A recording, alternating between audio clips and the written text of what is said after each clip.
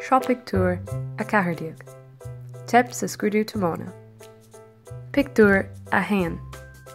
Sa Pictiúr seo, feicimid Seán taobh amad an ionad tástála agus is léir go bhfuil sé ar tí a Scrúdú Tiomána a dhéanamh.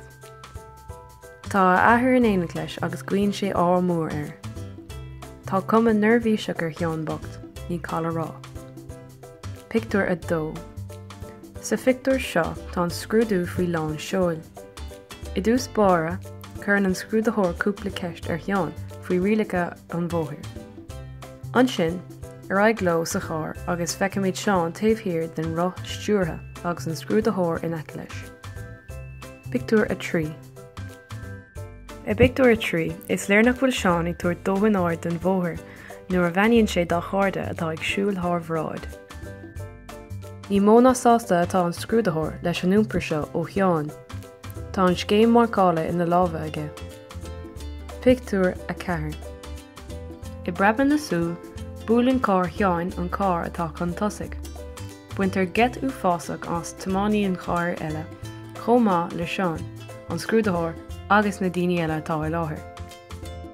Tá príseach ceart déanta ag Seán den Scrúdú, an tamadáin. Pictiúr a cúig. Sa Pictiúr seo, chuireann an Tiománaí eile fis ar na gardaí agus tagann garda amháin gan bhuail. Tá chúl cholas an cháir briste ach buchas le dia ní léon damáiste dáirí ar déanta. Bhí níon an scrúdaitheoir dó go raibh is Scrúdú ar siúil ag Seán nuair a tharla an timpiste. Tá cuma dhearagach fós ar an Tiománaí eile ach targann Seán íoc as an damáiste. Pictiúr a sé.